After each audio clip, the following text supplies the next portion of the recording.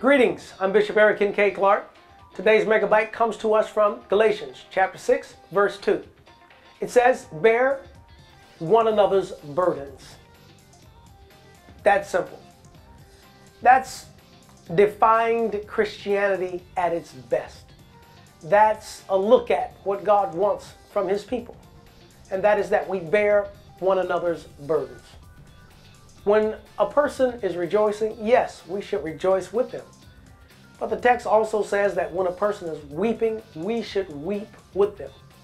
We should not allow our brothers and sisters, certainly in our family, and I'm talking about the family of God, to bear their burden alone. But not only just your natural family, your spiritual family, but even the family of humanity.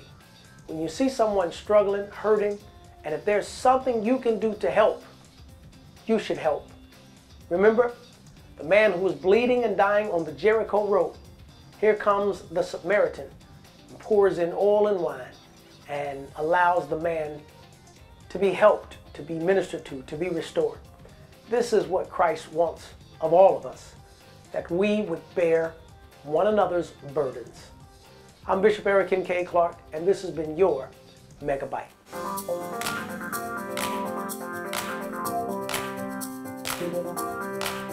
Thank you.